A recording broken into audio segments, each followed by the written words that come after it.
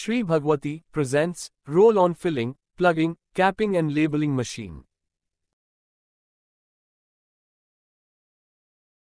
A roll-on filling machine is a specialized piece of equipment used in the packaging industry, particularly in the cosmetics and personal care sectors.